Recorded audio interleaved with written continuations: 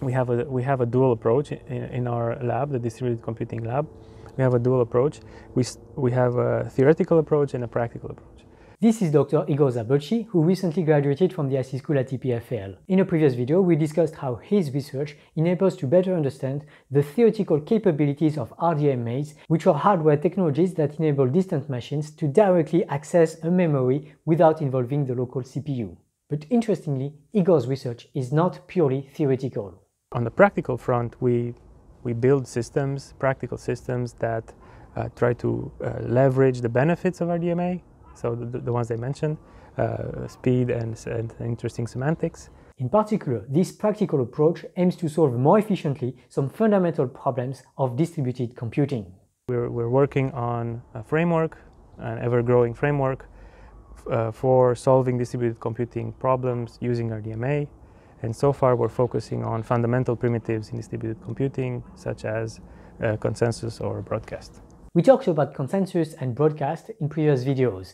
Essentially, all modern algorithms on the internet rely on some form of consensus or broadcast. In the previous video with Igor, we saw that the semantics of RDMAs enabled provably faster and more robust solutions to these problems.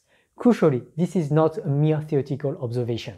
On the practical side, we were able to leverage both the semantics and the kind of raw speed of RDMA to create a state machine replication system which can replicate applications with common case latency around 1 microsecond, and it can fail over in case of crashes in less than a millisecond. So this is significantly better than in the state of the art. So what are the next steps? Like I said, we're building this framework for distributed computing using RDMA. So far we've been focusing on crash failures, which are traditionally more simple, and this is also the case with RDMA. But the next steps are for Byzantine fault-tolerant computing. So this is an important class of failures to tolerate, not least because of the emergence of a blockchain. So yeah, we're heading in that direction, and yeah, we're trying to put into practice some of the ideas that we already have in the theoretical realm about better algorithms for Byzantine fault-tolerant computing. What about open research challenges? So there are some very interesting research challenges in this space, and they kind of revolve around signatures, or this is kind of one big challenge. So many Byzantine fault-tolerant algorithms require cryptographic digital signatures, which essentially help a process or a participant prove that somebody said something.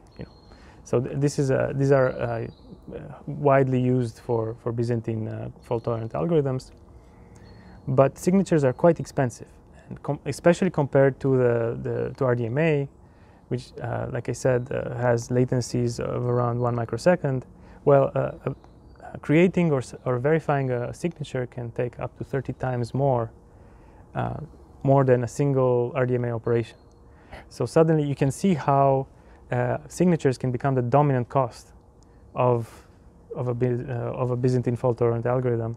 So kind of the challenge is to figure out how many signatures do we need. In what situations can we do without signatures?